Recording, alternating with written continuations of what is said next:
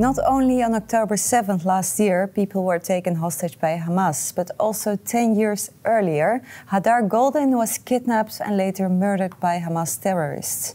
His body is still in Gaza, and Hadar's family has been fighting for almost 10 years to get his body back. At my table, Leah Goldin, Hadar's mother, and Hemi, his brother. Both welcome, and thank you for coming to our studio. To start with you, Leah, you are now visiting the Netherlands together with your son, Hemi. What is the purpose of your visit? Hadar's art exhibition that is now presented here at the Center Israel of Center, yes. Christians for Israel. Mm-hmm. And this is an ongoing project of exhibition that started a year after Hadar was killed and kidnapped. Mm-hmm. He left us with an amazing legacy, art that we presented around the world. And just before COVID-19, it was at the European Parliament in Strasbourg. Yes. And now it's here in the Israel Center. Yeah. Hemi, this morning, because you're not only visiting the Israel Center now that you're in the Netherlands, this morning you went to The Hague to meet with a few Dutch members of parliament. No, yes, because with Hadar, as you've mentioned, we are kind of the veteran family with a kidnapped brother and a kidnapped child. You mean veteran because you're already because for a long time? We have this issue of Hamas in Gaza kidnapping people and keeping them hostage. And that issue has started basically with in 2014 with my brother, his fellow soldier Oren Shaul. Then it went on to 2 other civilians. And now after the 7th of October, I've become not only the older brother of a kidnapped brother, but now I have many, many more brothers and sisters. Because after the 7th of October, hundreds of hostages in Gaza. We have now a situation of hundreds of hostages in Gaza, hundreds of Israelis, whether they are soldiers, elderly, babies, they are being kept there. Yeah, because we're here to talk especially about your son, about your brother. What kind of person was Hadar? Well, it was my little brother. How much age difference is there? There's 8 years. 8 years. Between us. So it's a lot, but we're talking about Hadar. But my parents gave me 2 brothers. I mean, the twins. So I had Hadar and Tzur, and they were known to be the twins. So as a big brother, I loved them a lot. But they knew how to, destroy my Lego, of course, that's pick up a fight, do. and do a lot of things and to make me laugh. Yeah. Now, but Hadar, in that sense, my brother Hadar, he was an artist, he was a painter, he loved to do capoeira. I think he loved life. And to be honest, the last time I saw him was just before I was on his engagement party. So he was recently engaged. He was recently engaged. He was supposed to be married within a month. And unfortunately, that didn't happen. No. So he's my brother. Yeah, yeah. In all respects. Yeah, I heard you laughing when he was talking about his little twin brothers destroying the Lego. What is your memory of Hadar? What? What is your memories of Hadar? If you think back about him as a boy, as your son. Memory? It's not just one memory. It's a lot of memories because he had this those skill to make us laugh. Even it was the most tense situation in family. He had this way of showing us to the right place and forget about the tents and start laughing. I mean, it was a real skill. Like the smile on the picture that we have here. Yeah, you can see it's not an outside smile, it's an inside smile. Yeah. So if we go back to the 1st of August 2014, this was during the Operation Protective Edge, an operation of Israel in Gaza, and your brother was also in Gaza. Can you take us back to that moment? What happened? Well, two of my brothers, the twins, were both officers in the Israeli army. Yeah. And they declared a ceasefire. And that needs to be said because my brother is not the victim of a war as he is a victim of a ceasefire. You mean that during the ceasefire he was captured? He seized his fire. On the 1st of August, they've decided that they would stop the fire and there would be a ceasefire in order to make progress in all respects. And Hamas didn't obey the ceasefire. So my brother had put his weapon down, Hamas didn't. And actually my brother, in his obedience to the international community, to a ceasefire brokered by the UN and by the US, by everyone, he got killed, kidnapped, and is still in Gaza to this day. So on the 1st of August, actually, when we were told, we all came home. And my mother actually said that he is kidnapped. And we spent the Shabbat, it was a Friday, so we spent the Shabbat actually calling out for everyone. We got letters from the Pope, we got all the press, we went down and we said then what we're saying still now. The most important thing is to bring our soldiers back and not to have a case of hostages. Right, so exactly. that was then, and it's been an ongoing journey. Since then? Ever since. When was the moment that you realized Hadar is not alive anymore? Well, after the Shabbat, officers from the army came and said that according to forensic evidence, the chances that he's alive are very low. But to make it clear, we got his uniform, his clothes, and I'm saying it as a Jew, that does not allow to do the proper respect for a person who died. So that's the message, that's what we got. And as my father said, it doesn't matter. Because if you don't bring out the dead, you will betray the wounded, and at the end, they will get them and kidnap them alive. Right. So you say it's important? I'm saying this on 2014, and speaking after the 7th of October, it's a great shock. It's an awful. Yeah, it's awful. Yeah. When you heard this news, that he was kidnapped, that you also later heard that he wasn't alive anymore, how was this? This is your younger brother. How was it for you? There's a moment in time that stops. I mean, that's my my feeling. Yeah. I mean, there is a Hemi before and Hemi after. There's a very famous song, poem in Israel that's a part of you stays there. Yeah, and that's what happened. That when someone dies, a part of you dies with him. Yeah.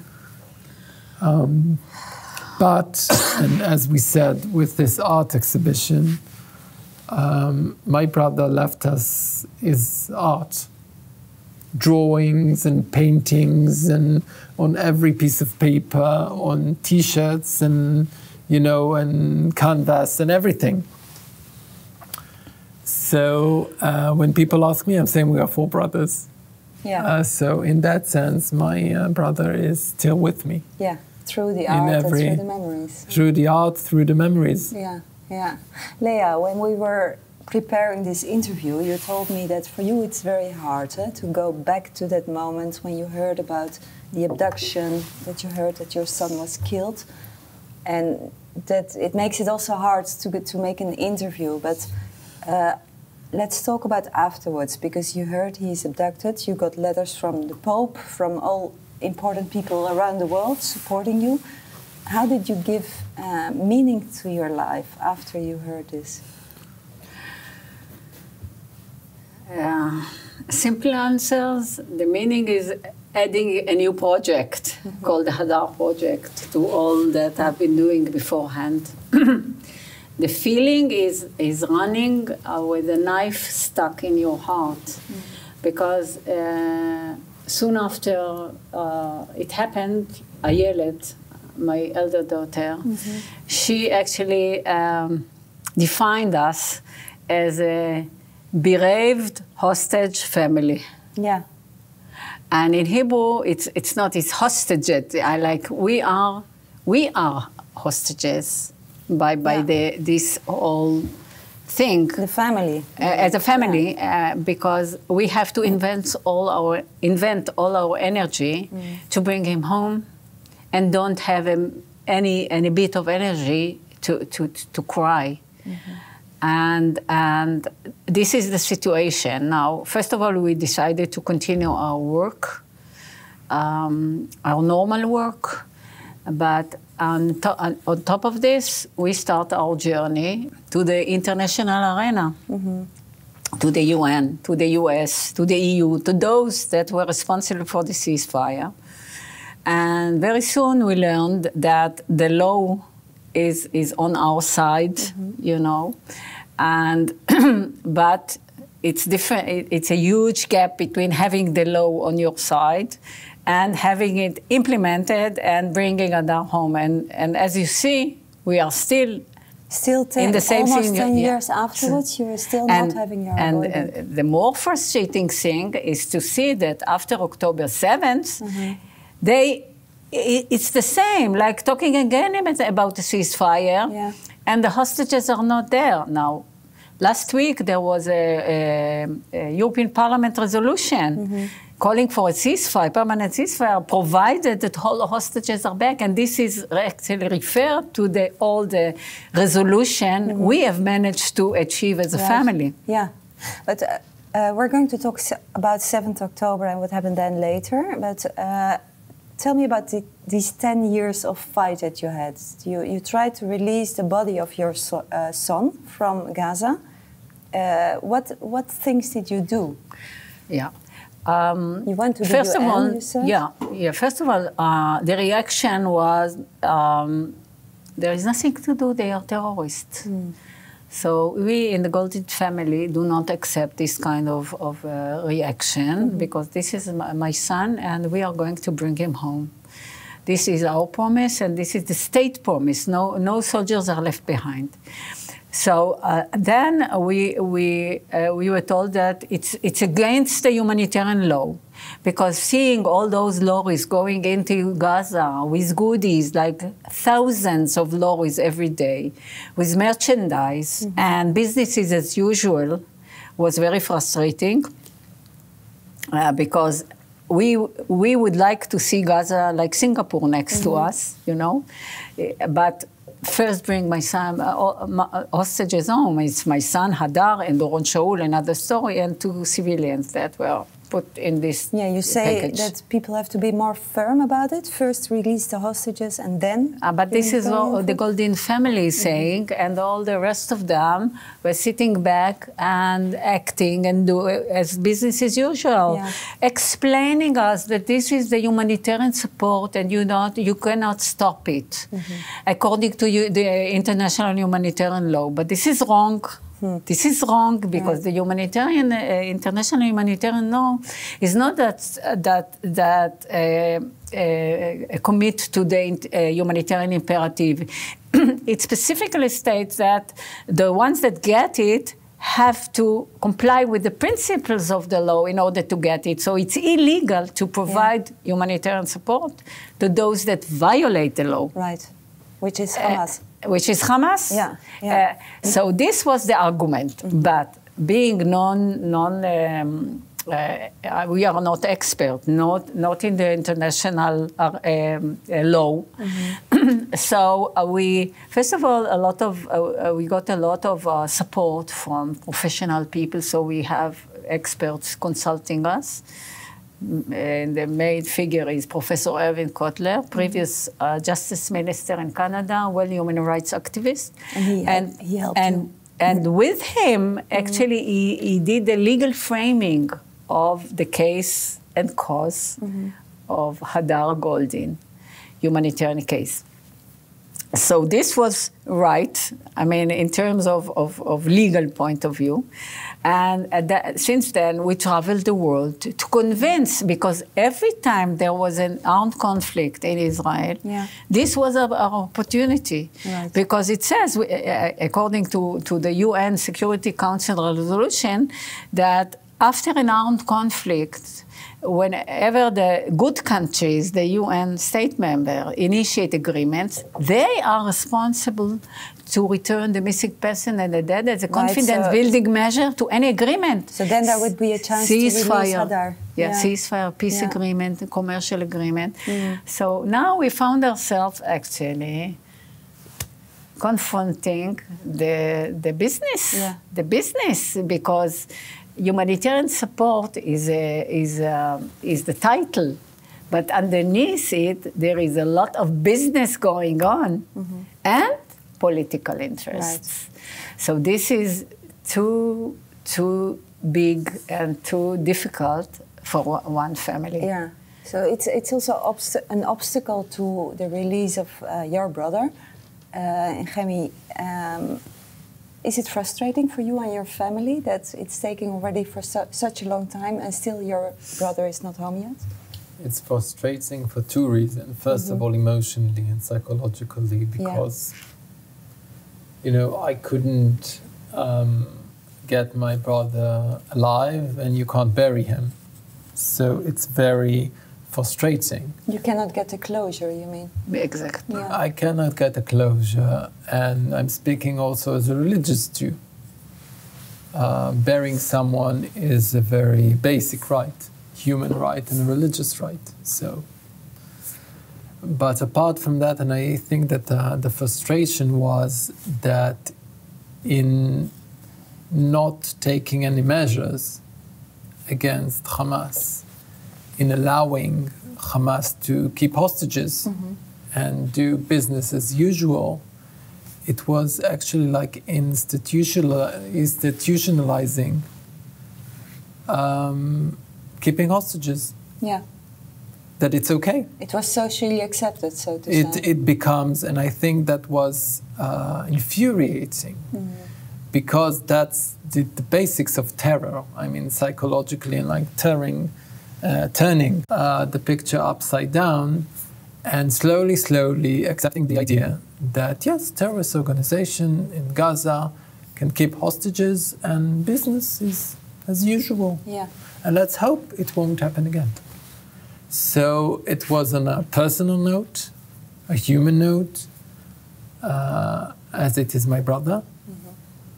And it was on a broader scale, seeing this process of actually giving consent that it's okay, rather than hostages releasing of hostages would be a precondition to everything.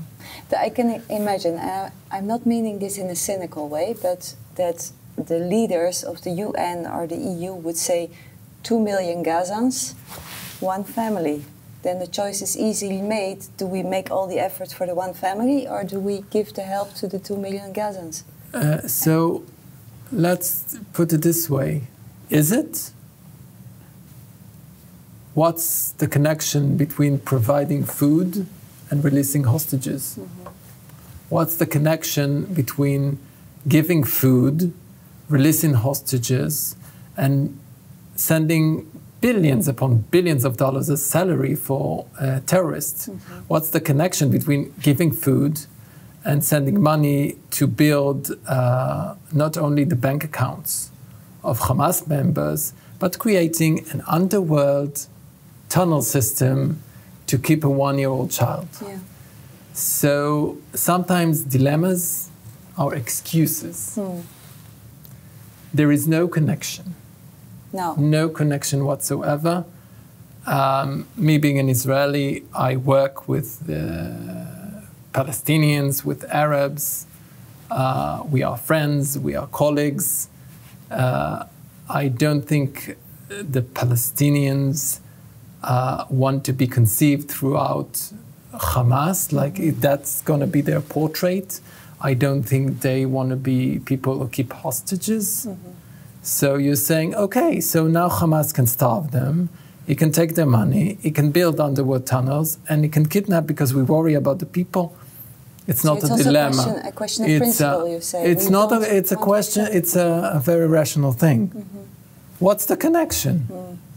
There is no connection, and there is a difference, a very big difference between terror and about when you're having a state, and when you're having an army, and you're doing your actions. You have responsibility, but when you have terrorist organization, you don't call yourself a state, and you say, okay, fine, so just give me the money and we'll go on. Yeah. That's a threat that has nothing to do with even remotely supporting anyone or giving them a future. Right. Leah, what about the state of Israel? Did they support you in your mission to get Hadar home? No. Our biggest frustration is to see that what happened to us, the acts and the doings to return Hadar actually are the same concerning 250 hostages. And I don't believe in doing the same and expecting different results. I mean, the fact that there were 250 and more than 100 were released, children and mothers, I appreciate that, but it's actually the decision of Hamas, not the decision of Israelis or any other entity. You mean they decided who to release? We play to their own tunes, and Khaled Mashal was interviewed a couple of days after October 7, saying we will release the civilians and keep the soldiers and send them to Iran. So it's not something that was really done to bring all hostages home. And using and what terror does is what's done in very black, dark days. It's called selection. I mean, kids, children, and then soldiers, and then fallen, dead people. No, this is wrong. We must something has to be done differently in order to defeat the terror. Yeah. Because to defeat them is to turn the hostages, being with these terrorists, from an asset to a burden, to a liability. What do you mean by that? First of all, as we talk and they hold hostages, this is for them used as a bargaining chip to blackmail the whole world, not just Israel, to really sentence terrorists and to get more money and everything. To turn it to a burden means something to let them lose from the fact that they hold hostages. This means to be a stakeholder, you know, to win or lose from that. And as long as they just win from having this asset, we are in big troubles. Now, turning it upside down means we look for ways. So the fact that it's like kids, you know? I mean, this is how you educate children to obey. You don't punch them. It's not allowed anymore nowadays. But however, you make them lose something so they will do better next time. And if you think it this way, to flip the equation, it's to change your attitude to what they do. And so what should be the attitude of Israel towards I'm not talking about or the world towards Hamas? It's a word. It's a humanitarian problem. Because they can do the same with all the Islamic centers all over in Germany and here, and you know the problem better than me about the extremists, you know? You need just one or two to do these kind of acts. It's not, and it's awful. Yeah. So the issue is actually to cut cut the oxygen to this terror. You mean cut And the funding? oxygen to this terror is provided by those that enable it. And now, who enables is first it depends on money. It depends on money, everything. Money makes the world go round. And it starts with the humanitarian support that gets to the wrong hand, and it's already proved. So this should be double-checked according to the law and to the UN Security Resolution 2474 and all of them, and say, first you have to return all the hostages because at this sad state you are in a standing violation. We cannot help you because the good ones will do illegal things. Now, the second thing is to look for the illegal money. And it was published in the New York Times last week about the money chain, the Hamas money chain, that had bank accounts of their senior terrorists, that Yahya Sinwar, obviously, but those that live in Qatar as a free persons, and in Turkey and all other places. And this should be cut through all this junction that use illegal things like art sellers, like changers, and all those in each country that deal with counterterrorism. They have the data, and they just have to send the police to cut it. Yeah, so you say that funding is the most important weapon that the world has? Yeah, definitely. And you can see bombs can help to destroy infrastructure, but we pay a lot, and a lot of soldiers are dead, and it's awful. We need a ceasefire. But now as you approach it, now the precondition is first release those hostages. And we need the whole world calling for a ceasefire, but create the link that precondition is release all hostages, dead and alive. And for that, stop the money. Which stop the money, it's not stop the money, it's precondition it. And this means that it will send them a clear message that since October 7, it's not just two families and the crazy Goldins. It's a problem. And we are not going to accommodate it anymore. And this should be, like they use like a case study, a most urgent one, because every day they murder the hostages, like a test case, you know, to show that if we do other things, we can control, we can influence, and we can live according to our values and not like give in to terror acts. Right. We are almost getting to a finish, but I want to ask you, Hemi, what would be your message to the people who are watching this interview? What can we do to support your cause and the cause of all the families of that are kept hostage in Gaza? So the first message is to look to your children in the eyes, to look around and ask yourself, is hostages okay? Is by tomorrow your neighbor will be allowed to kidnap someone and hold them because someone told them it's okay or whatever. So that's the message. It's not just us or just Israelis. There is now a situation in which keeping hostages is becoming okay.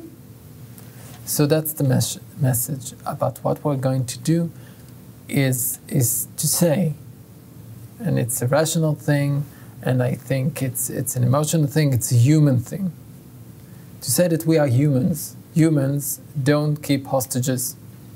And you can't be humanitarian if you create a society or create an organization that keep hostages. So, as my mother said, in order to be a better world, in order to keep our society and our very fundamental issue, that's why we need states to protect our children, hostages must be out of the question, precondition to everything. And if you ever want to speak to us about humanitarian needs, first of all, hostages. It's in your hands. The hostages are in civil society in Gaza. Take them. bring them back. But what can you we don't do? have to be part of it. What can we do? We as normal citizens of the Netherlands. So first of all, I think that you need to support our cause. I think that as Netherlands, you need to approach your government. You need to approach your government. And apart from saying this, asking the questions, because tomorrow it's going to be Netherlands. When we're dealing with all those countries, you know, from Iran, Qatar, all those places that we get in cars and we're doing business with, and when we're sending off kind of money all around the world, who is it going to? Are they supporting organizations that keep on hostages? How is that legal? So we have to speak up. So you have, first of all, to speak up and ask the questions. Yeah. Because today it's us, and the next day it's someone else. Yeah. It's a sad message, but thank you for sharing, and thank you also for coming to our studio. And we hope, of course, that many people will take action and contact the MPs, contact the government, and fight for your cause. Thank you for this interview, Hemi Goldin and Leah Goldin, and also for coming to our center here in Nijkerk. And thank you for watching, and you can stay involved with the work of Christians for Israel. Go to our website for more information and news facts about Israel. Thank you again for watching, and goodbye.